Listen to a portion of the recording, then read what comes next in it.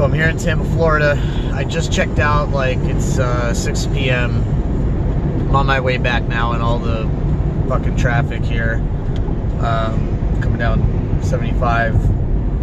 I checked out probably, like, I don't even know how many. I think like 10 to 12 properties. It doesn't sound like a lot, but these things are like all over the place, and I've been driving for, I think, 6 or 7 hours now. So yeah, so now I'm just coming back in the traffic, got a little bit of time. You know, I was like, what is this video going to be about? And I guess it's about time, you know, like, I'm just starting to kind of get to the point where I need to really be good with, like, time management. I've been doing absolutely everything myself, and I think initially you need to. Like, you need to learn how to do accounting. You need to learn how to do research. You need to learn how to do all the web stuff. You need to learn, because you're not going to have enough money to be able to pay people to do that for you. Like, you've really got to learn almost every single facet, and it kind of sucks because you've got to wear, like, probably 10, 11, 12 hats, you know. But I've been doing that for a while, and I'm getting to the point now where, like, I wouldn't say, like, I have, like, an exorbitant amount of money that I could, like, outsource, but it's just, like, I need to pay for, you know, people to, I'm pausing because I'm driving here at the same time.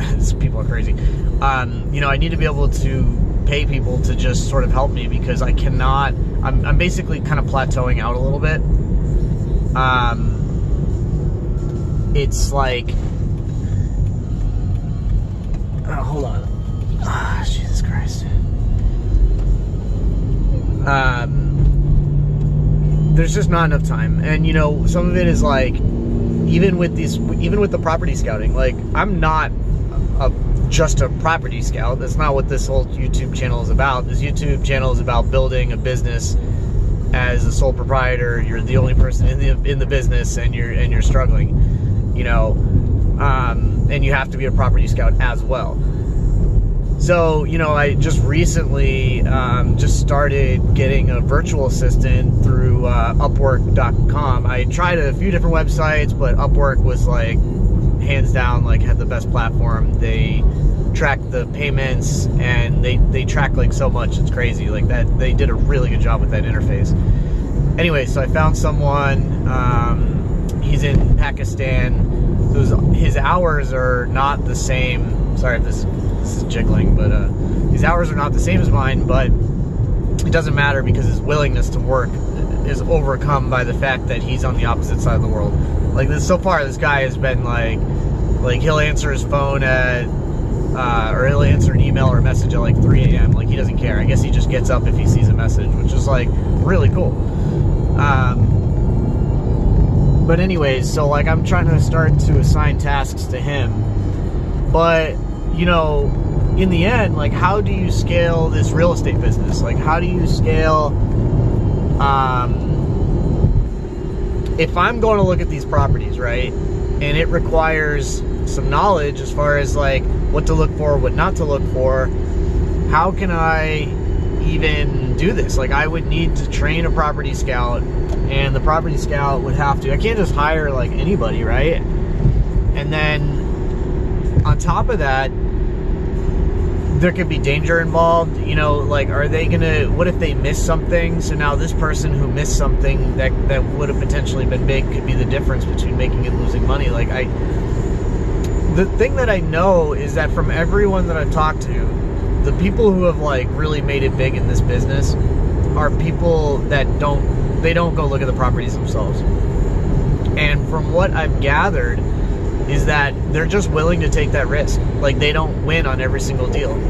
They'll literally win on 4 or 5 of the deals, and then one of them they'll lose, and then they just do they just work those numbers in. It's just considered part of the business. So they'll win on 3 or 4 or 5, lose on 1, and that's it. They just scale that out, and there's wins and there's losses.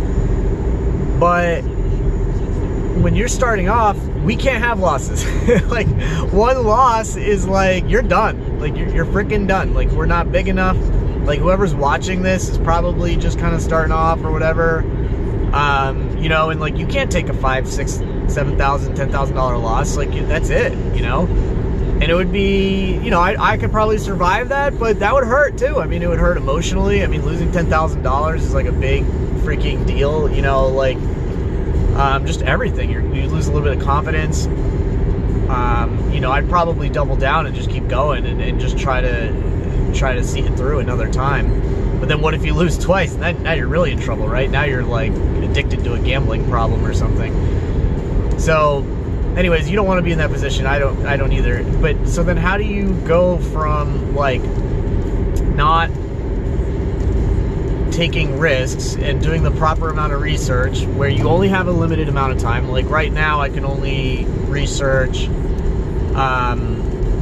about 50 properties in a week.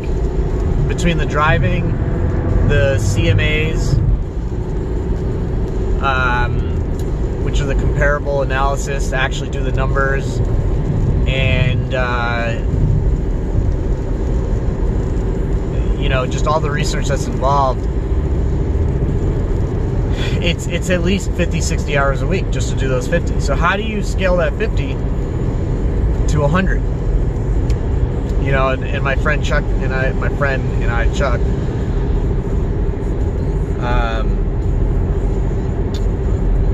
you know, we're trying to figure that out, honestly. I don't even have the answer for you guys. I don't have the answer. So it's kind of like, I think it would be a mix between casting a wider net, cast a wider geographical area.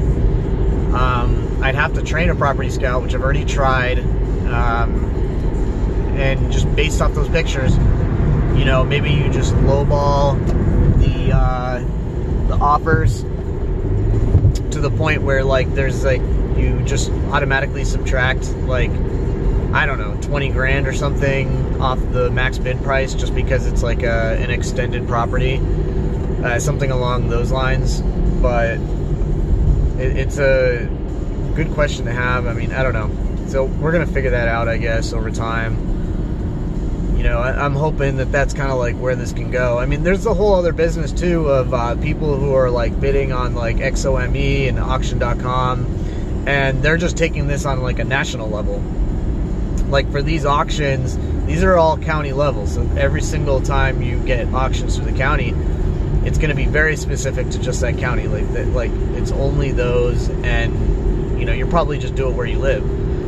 Well, there are some people that they just bid on, they do this research on a national level, and I don't know, from what I've gathered from them, I guess they just pay someone to take pictures and they just base it off the pictures. They just a property scout, and then just they try to, you know, people are doing it. People are successful at it. That is a way to do it. So I don't know, you know, how they could possibly do that and be successful, but you know, maybe it's worth trying. Maybe in the future I'll even try it, and we'll have a couple videos on how to do that. You know, we'll see. But yeah, I think that's it for this one, you know. All right, I'll talk to you guys soon. Bye.